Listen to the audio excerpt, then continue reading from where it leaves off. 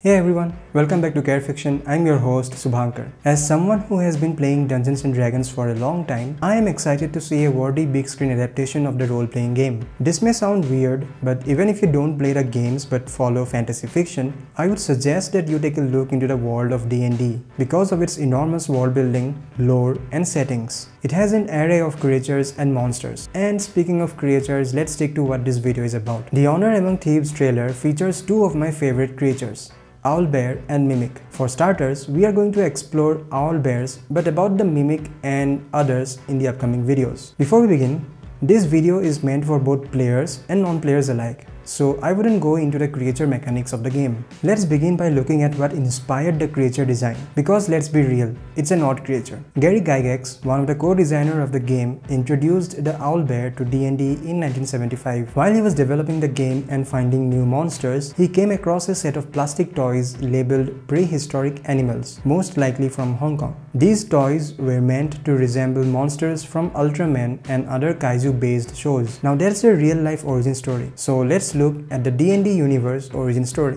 The game comes with something called the Monster Manual, which is a bestiary of all the creatures developed for the game. Over the course of years, many such source books have been created, and each adds something new to the story behind the Owlbears. So let's get acquainted with some. In spite of the fragmented origin stories, many are certain that an Owlbear is probably the product of a mad wizard's experiments, and we know how insane mad wizards can be. However, many elders of elves maintain that the Owlbears have existed for thousands of years. The Fae or the Fairies claim that the Owlbears lived in the Feywild, which is like another plane of existence or dimension. Owing to the avian nature of the Owlbear, it is believed that they were created by one of the creator races, presumably the Aerie. They are the avian creator race who created avian humanoids. An Owlbear obviously is a cross between a bear and an owl, with the body of a bear and the head of an owl. Their average height is about 8 feet and they weigh about 700 kg. It has a reputation for its ferocity,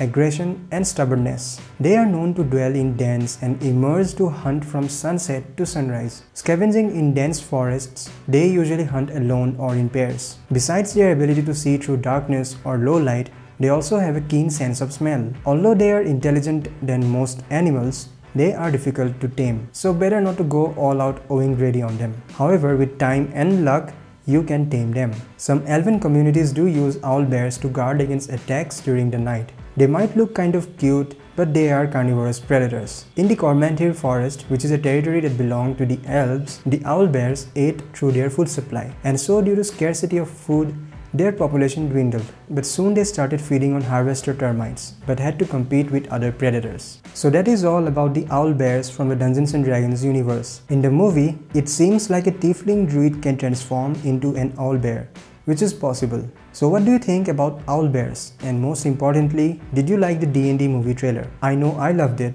so let me know your thoughts. Thank you for watching and see you soon.